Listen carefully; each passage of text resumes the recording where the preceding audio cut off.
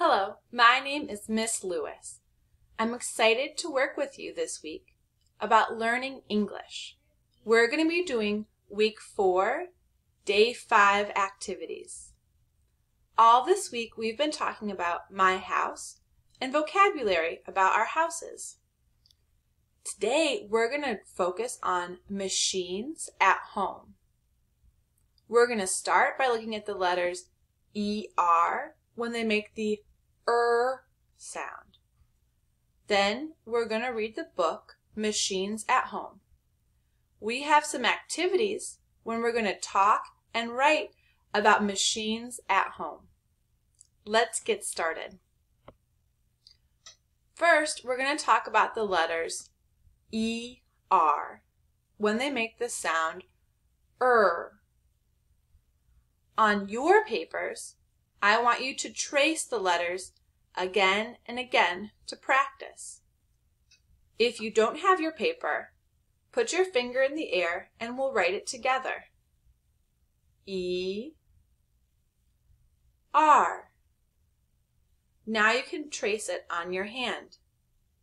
E-R.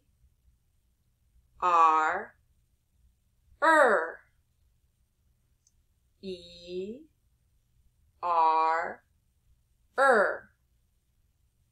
Great job. Down below, we have lots of pictures. We're going to put the letters ER to finish the words. This is a dryer. Dry, please write ER on your papers. Repeat after me. Dryer. Good. This is where we can dry our clothes. Now we're going to do the word freezer. Please write the ER and repeat after me. Freezer. Good. This is where we can freeze and keep our food cold, like ice cream. This is my word washer. Please write the ER. Repeat after me. Washer. Good job. This is where we wash our clothes. Here's another word. Mixer. Please write the ER. Repeat after me. Mixer. This is what we can use to mix ingredients when we cook food. Here's another word. This is a blender. Please write the ER. Repeat after me. Blender. Great job. We can use this to blend food to make a smoothie. And this is our last one. This is a toaster. Please write the ER. Repeat after me. Toaster. Good. This is what we can use to toast our bread. These are all words that we're going to read about in our book today. Our vocabulary for machines at home. Look at the picture. Each one of these is a machine. Write the word machine on your paper. If you don't have the paper, you can write it on your hand. M-A-C-H-I-N-E.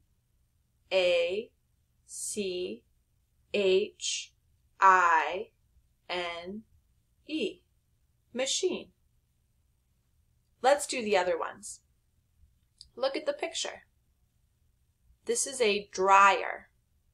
Please write the word dryer on your paper. D-R-Y-E-R.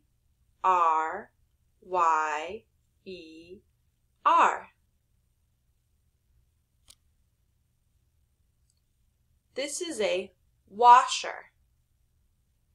Please write the word washer on your paper.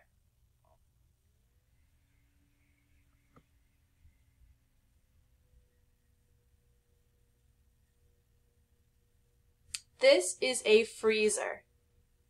Please write the word freezer on your paper or write it on your hand.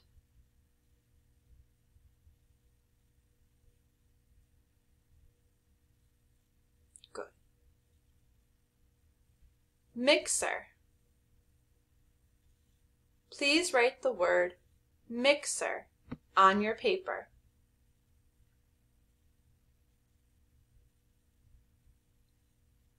Great job. Let's see if we can find these words in our book today. Machines at home. We use machines every day. We wash clothes with a washer. We dry things with a dryer. We freeze food with a freezer. We make dinner with a stove. Hey, here's my ER again. We make cake with a mixer. We make milkshakes with a blender. What machines do you use every day? Great job. Now you can go back, you can read the book again, listening to me. You can read it with me, or you can read it by yourself. When you're done, let's do some more activities. All right, so we want to match the sentence with the picture. Look at all of these pictures of the machines we talked about today. Now, I want you to read the sentence, then I'll read it after you, and find the picture. Read sentence number 1. It says, we use a dryer. Point or circle to the picture of the dryer. Great job. You read number 2. I'll read it. They use a mixer. Where is the mixer? Yes, good job.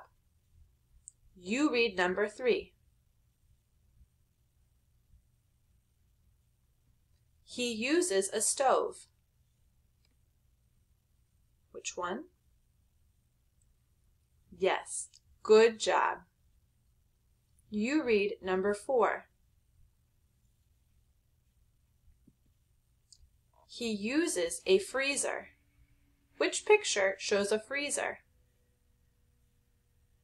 Yes, good job. You read number 5. She uses a washer. Where is the washer? Yes, great job.